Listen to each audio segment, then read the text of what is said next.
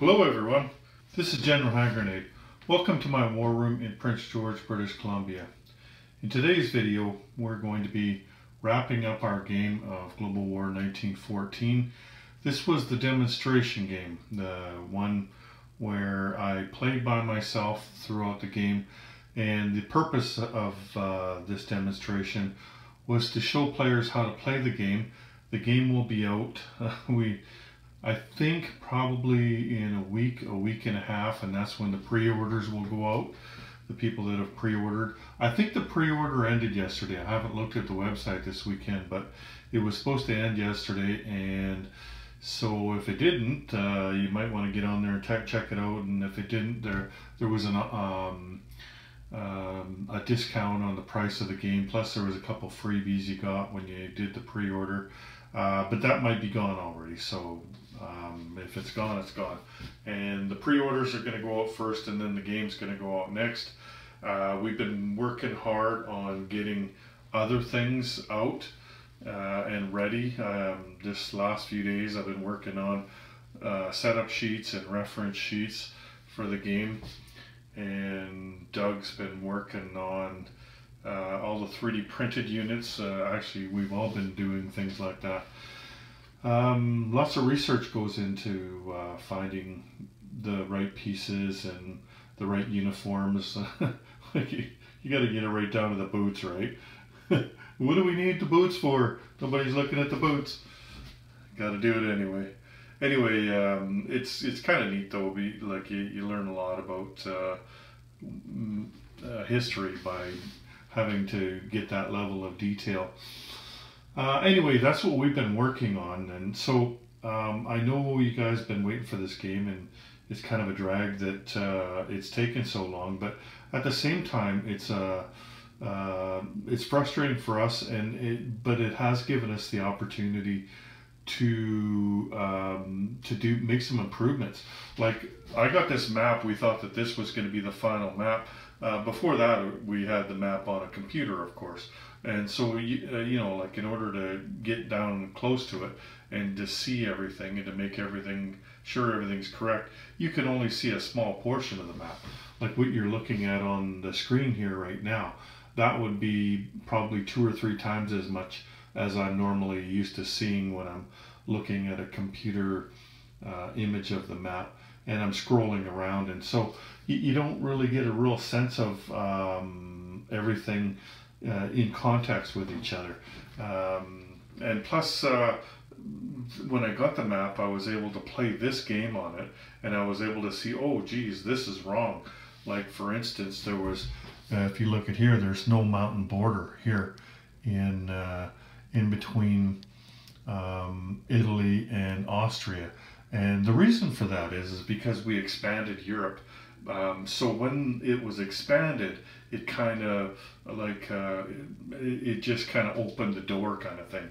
You know, like the mountains are there. They just went north with the rest of the border, right? So anyway, just little things like that, right? So we had to make that border. Put that back on there. There was a spelling mistake on there. Another thing was too that we've done, and this wasn't a problem with the V4 map, but you take a look at the C zones there. It's hard to see them, isn't it? I find it hard to see too, just looking and being in the same room, especially like with the glare of the light on the map, right? You don't get that problem with the computer screen because it's lit up from the back. So you would never know that just by looking at a computer screen that could be done better. And so these lines are going to be darkened up just a little bit. They're going to look more like the lines from the V4 game, and those lines aren't hard to see at all. But these ones are, or at least I found that anyway. My eyes are getting a bit old, but still I think we can do a little bit better with that, and we have. And there's other improvements, other corrections. Let me just show you another one here. So you see this for the convoy line there, we pointed out, see that thing right there that tells you how much the convoy line is worth? That's not in a good spot because like when I was looking to find out how much that convoy line was worth, I couldn't find it. I thought, oh, we forgot to put it on there. Well, it turns out that that's where your American ships are for most of the game, is in that sea zone right there. And so for that reason alone, that wasn't a very good place to put that marker. And so we've moved it to right here, right there. So that'll never get covered up right there. And you know, it's the same thing, but it's just moved so that you don't have to move all of your ships just to find it, right? And a couple of things, little things here and there that we've done. So we've used the time wisely and productively to get things done while we wait for others to finish, contractors to finish our player aids that we sent out a long time ago. Anyway, it's a little frustrating having to wait for all these things, but the world is still kind of catching up with supply issues, right? Like, just forget it if you want to get something from Japan. Like, that was one of the reasons why this game took an extra year or so, was because of Japan, right? Or sorry, not Japan, China.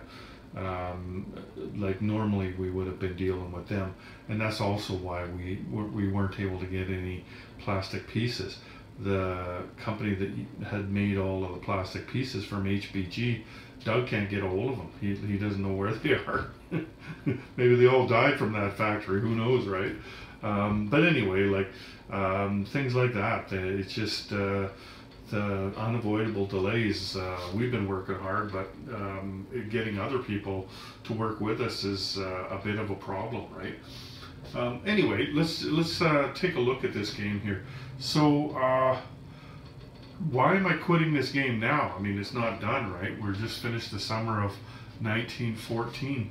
Well, there's a few reasons for that. First of all, as I stated earlier in this video, the purpose of this game was just to teach you how to play. What I wanted to avoid going into this video was teaching you how to win this game. This was never going to be a strategy video, and I did not want to lead you in one direction or another on how to win the game. I want you to figure that out for yourself. That would be like, you know, putting out a video game and giving the cheat codes with it, right? You know, and you know, it could be that you'll come up with better strategies than the playtesters have anyway. I mean, the more this game gets played, the better we'll all get, including the people who are playtesting. But that's not really why, but it's more that I wanted you guys to get this game, to know how to play it, and then to figure out, okay, how am I going to win this game? And that's why I quit it now, because there's at least 3 turns left. Like if you were to do not do the variable ending, there would be 3 turns left in the game.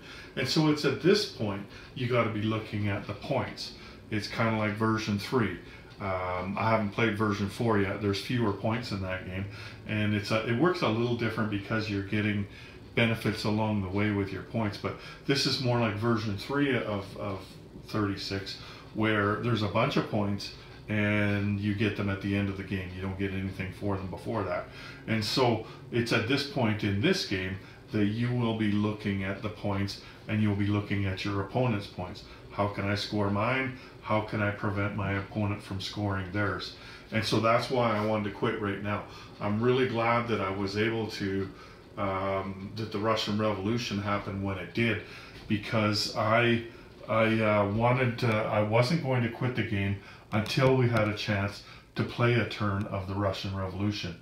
And we did get that opportunity. We played 1 round with the Revolution. And just to give you a bit of the flavor of how it runs, and a little bit of instruction on how it works.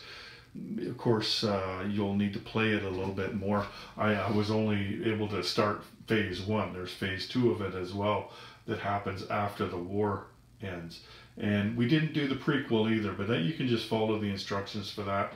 It's not that hard to figure out. But anyway, that's why I quit early more than anything, was because I didn't want to lead you to a conclusion. I didn't want to show you how to win. And in fact, when I played the game, I played a very vanilla game. Like there was no big naval battles. I wasn't playing cutthroat at all, like taking, so let's say, the Germans and going for, a big hit on some country, or the British or whatever, trying to kneecap the Ottomans or something. I didn't want any of the countries in the game to be taken out early.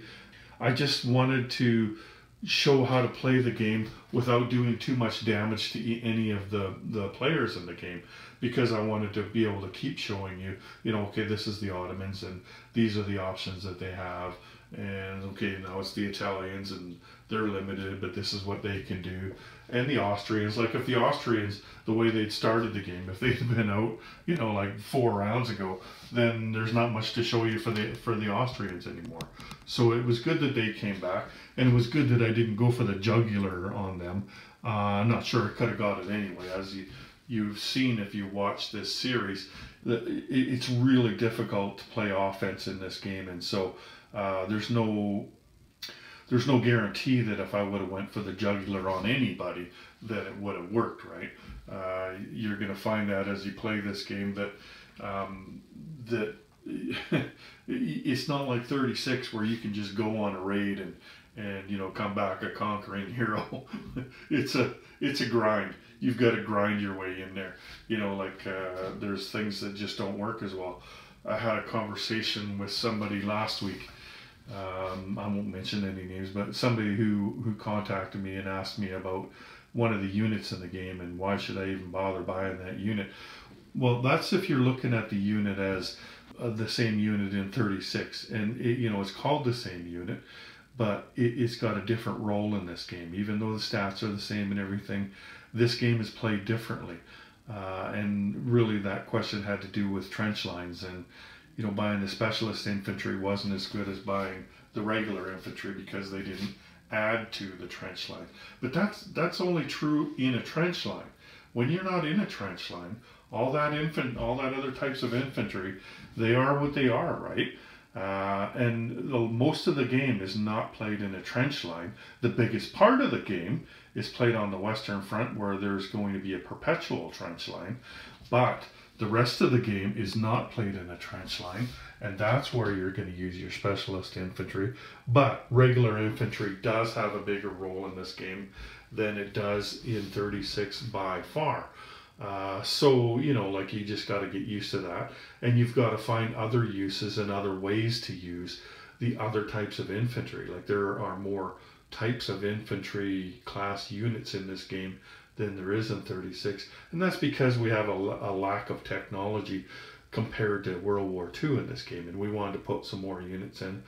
I can imagine trying to develop a game from 100 years earlier than this. I mean, what are you going to do, right? You've got one type of ship, and you've got infantry and artillery and cavalry, and that's about it, right? Okay, well, we got 3 kinds of cavalry. These guys got fast horses or something, Like, you got to figure something out, right? And so this game, that was one of the things we were able to do, was put more infantry class units in. But anyway, if you can't use your 36 mindset when you play this game, you have to play this game for what it is. That's why I kind of gave you options, and I didn't show you how to win the game. I didn't tell you how to win the game. I just said, here's some of your options for this nation, and here's some of your options for that nation. And I talked at great length at the beginning of this series. Each nation had its own video, right? And then after that, I lumped them together where a bunch of them would go on the same video, and we just went through the motions of playing the game. But again, I did not go and try to kill anybody. It wasn't cutthroat. It was just showcasing the mechanics of the game, let's put it that way. And I'm done now. Like, there's not much that I didn't show you. I guess didn't do any strategic bombing, but I'll tell you, like in the games that I've played, that hasn't been a big part of any game. I mean, when you consider the time, there wasn't a lot of strategic bombing done in World War I. That doesn't mean that you can't do it in your game. Like, you can develop that technology if you want. We've put that technology in the game, but I don't think it's going to be as effective as it is in the 36 game. I don't think it's ever going to be as effective, and it shouldn't be. Like, we didn't make things the way we would want them. We made things the way they were. This is a historical board game, right? And so we try to keep it that way. And when you play this game, and you get bogged down in trench lines, then you get to realize, okay, this is more like what it should be, not what I want it to be. Because like the first time I played this game, I was a bit disappointed because I didn't have that offensive power. I couldn't go on these raids, you know, where I could do some fantastic thing and everybody go, wow, I never thought of that. I mean, here you kind of got to plod your way towards it, and it's just a different way of playing. There's just as much strategy involved in this game, but the strategy is in different areas, right? The diplomacy is different, and you know, how you choose your casualties is very different in this game, and there are reasons why you do and don't do things, and you know, so you'll just get used to that, right? One of the other things that I wasn't able to get to because, well, I was about to get to it. There's the Spanish flu that's coming, and there's no guarantee that you'll hit that, but I think we've got 5 different random events that reference the Spanish flu. So it's likely you'll get hit by at least one of them, right? Like one of them is in the Russian Revolution card deck, and 4 of them are in the regular game. And in the regular game, what it is that the Spanish flu starts in the United States and in France. And so you'll remove an infantry class unit out of every territory in those home countries, so that you have a minimum of 1 there. Like if all you have is 1 infantry class unit, you know, on every territory in the United States, then they're not going to lose any. But it's not just those territories, it's all the territories that are adjacent.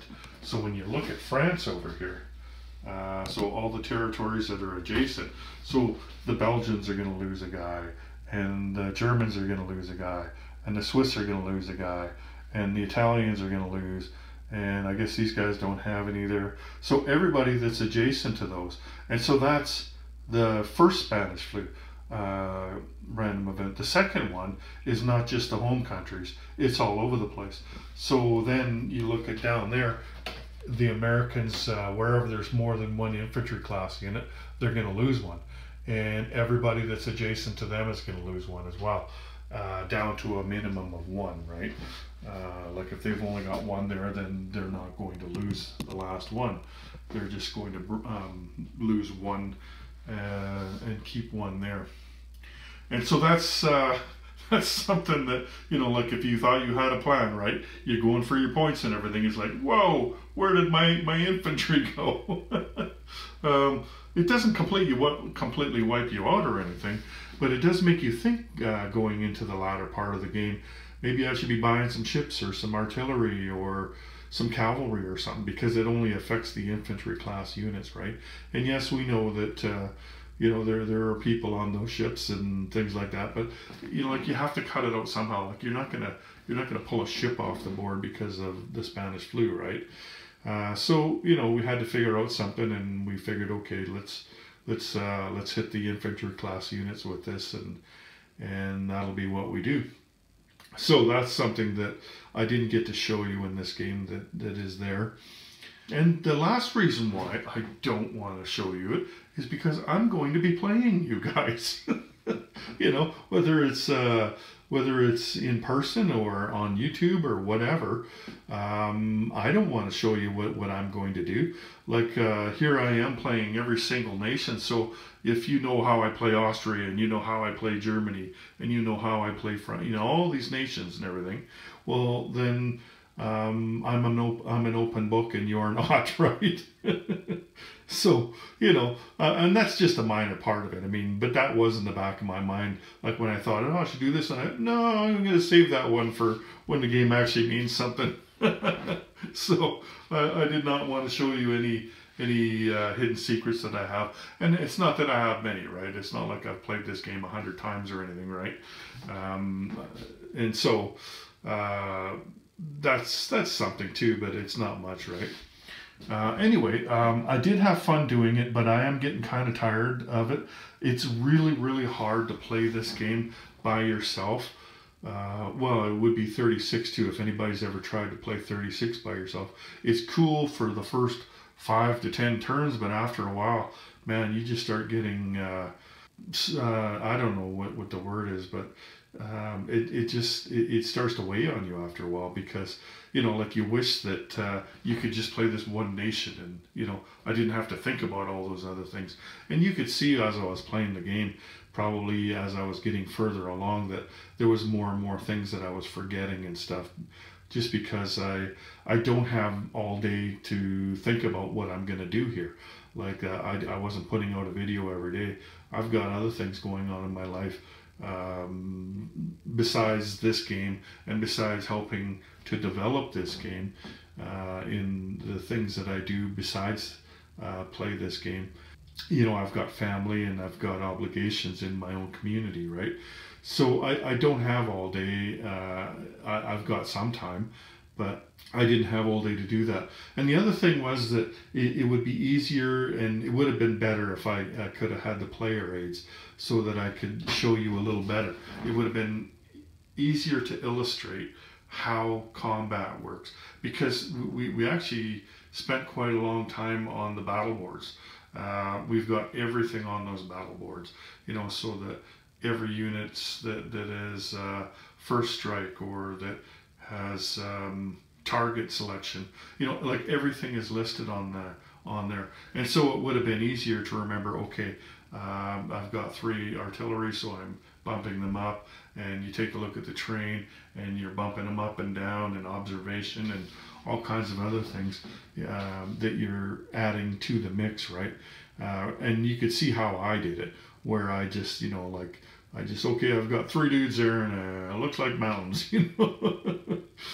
The small attacks are easy, but it's when you get into those huge attacks that a battle board really helps out. And so that kind of hampered me a little bit, that I didn't have those battle boards. I'm not complaining about that, though.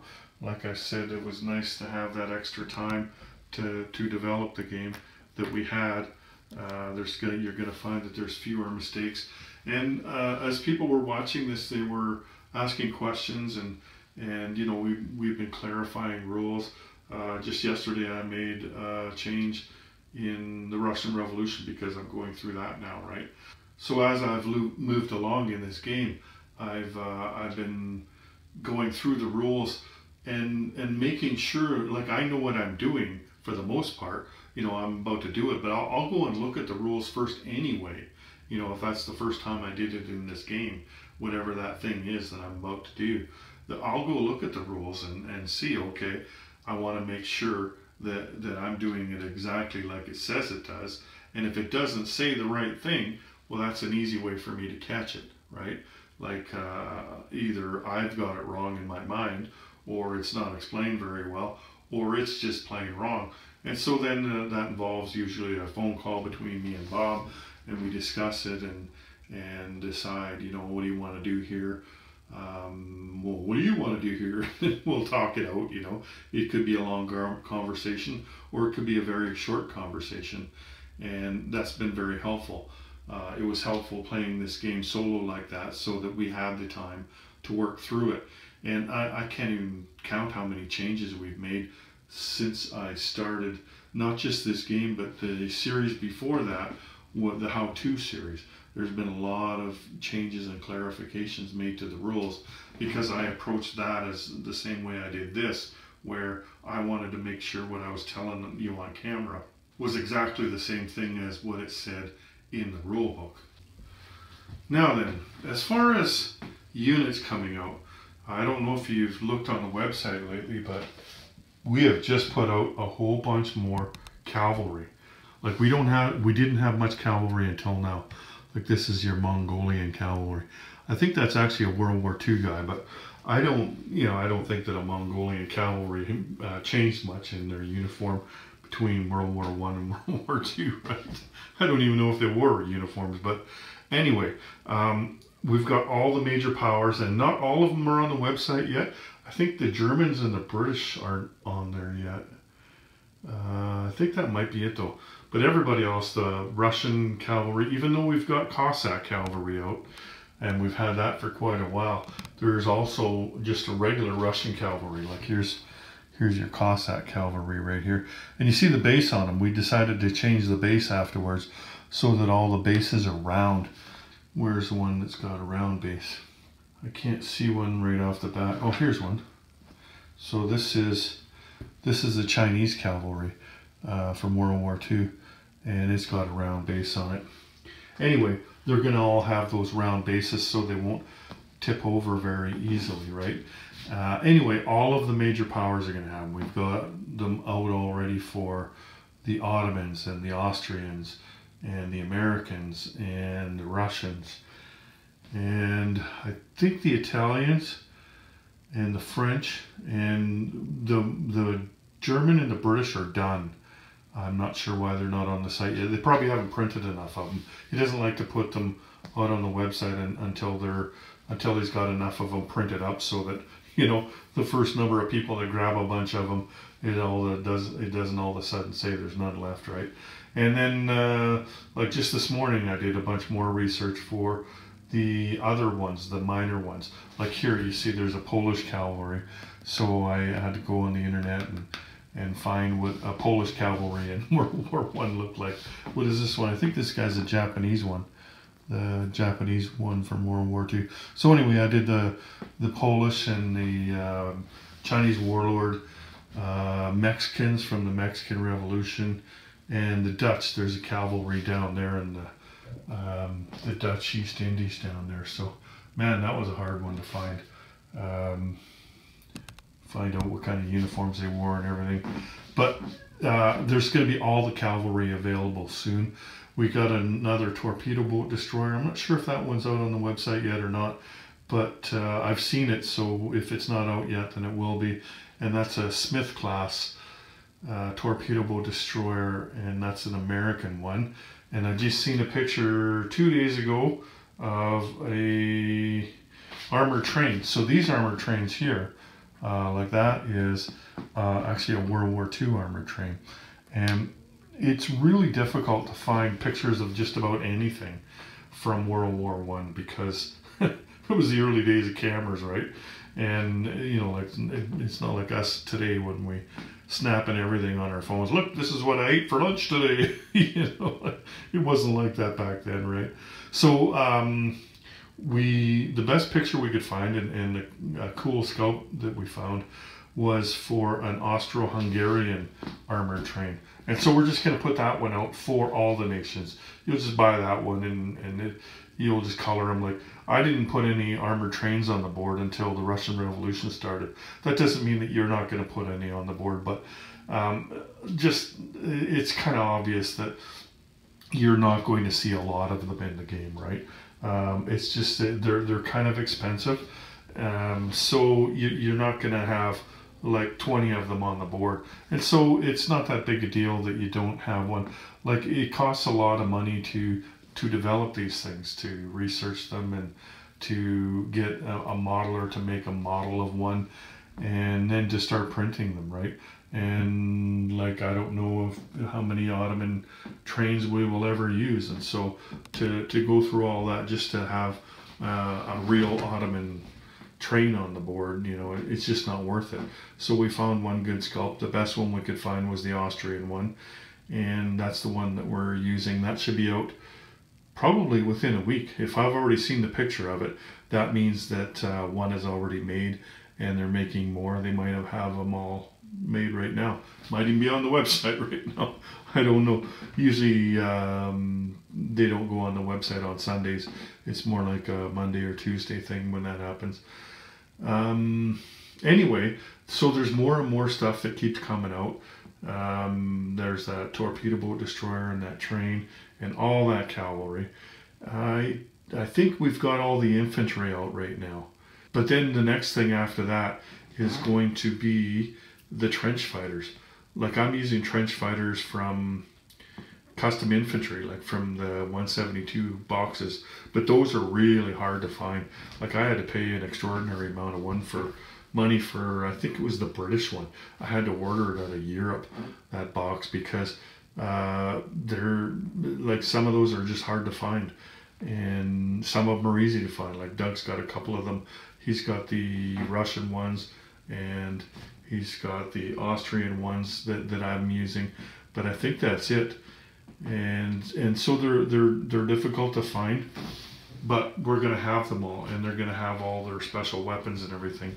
It was interesting researching them. Let me see this guy here. See this guy? He's got, what is that? Well, he's got an axe. But trench fighters were quite unique. They they made up their own weapons. Like they tape a club to their hand, a club with spikes on it, tape it to their hand. And they were smaller units, right? And they'd sneak off and go to the other trench. And what their job was to go and kill everybody in the enemy trench, except for a couple people. They wanted to capture and gather intelligence, right? So if they could find maps or any kind of information at all, like they'd go in, and these guys were brutal. The first ones that were used were the Canadians, and everybody else, they were like, wow, you know, we should do that too. So eventually they all started doing it. I think the Germans copied them next, and then the Australians, I think, were good at it, and everybody else just eventually, you know, like in order to keep up, they had to do it too. But looking on the internet at some of the weapons they used, and we'll have some of those weapons. They won't be easy to see because the scalps are so small, but we're going to have them on there anyway, the different kind of knives they used. And, you know, like none of them use the long rifles that you see in this game, right? With the like these would be huge guns for them. They didn't use those. They were hand-to-hand guys. That's what the trench fighters were. They'd go and they were raiding. Looking for intelligence or doing, you know, some kind of specialty work. It would be like your first, kind of like your first special forces guy, but with an attitude. Like these guys were killers. They literally were. I can't imagine being in their boots and the things that they had to do and that they had to live with for the rest of their lives. But anyway, that's what's coming out next after we get this wave of them done. And you'll see the odd ship come out and everything. We've got most of the ships already. We could use a British torpedo boat destroyer. Hopefully we'll have one of those soon. But, you know, there's the odd thing that we're going to get. I think we need more artillery, and that'll come. But you got to remember there's lots of games that we're doing, right? We're not just doing the 14 game. We got the 36 game, and we got the 85 game, and there's a 46 game that's being developed and might be out this year. So there's that. There's post World War II, basically, like right after World War II. We need sculpts for that, and you might have seen some come out lately. Anyway, I don't know what else to tell you other than everything is available. If you go to Global War 1914, you can see that you click on that, and there's a whole bunch of tabs in there. We put everything in there that you can possibly need for this game. All the 3D pieces, the 172 pieces, all of the markers and everything. With the gas markers, you might want to wait on those because we've got 3 gas markers coming soon. As soon as we can get them done, they'll be out. But rather than purchasing some gas markers that we have currently that don't have the type of gas on them, because if you look here, there's chlorine gas, phosgene gas, and mustard gas. That first one there, tear gas, there's no marker for that. Everybody's got tear gas, and it's not something that we're making a marker for. It's not necessary. Anyway, what you really want to pay particular attention to is the accessory section, because we've grouped things in there. Like you can get a set of these things, right? Like a set of these for all the nations, or a set of the here, let me just grab them here. throw a few of them down. These are your task force markers. So just sets of things, sets of decals and sets of labels, you know, for labeling your boxes where you're going to put your units. All kinds of sets. There's marker sets, roundel sets. I think there might be a roundel set already for, you know, just the regular roundels, like these ones here, where you're. I don't know if he's got one yet, but anyway, all kinds of different sets. There's the Russian Revolution set, and there's the prequel set, and all of these sets are in there. So that's something that you'll want to pay attention to. Go and get the stuff that you want out of there, because it'll be cheaper that way. You'll get a bit of a discount, and then after that say, okay, now what else do I want? You know, like units, or you know, whatever it is that you need or want or whatever. And bear in mind that you could play this game with just your 1936 pieces. Like if you wanted to play this game, you could play it with that. It wouldn't look right, like it wouldn't look like mine. Mine looks pretty cool, but you know, like you've got all the pieces there, right? You could just say, okay, these guys are going to be dreadnoughts, and this is going to be, you know, like your Marines would be your naval infantry.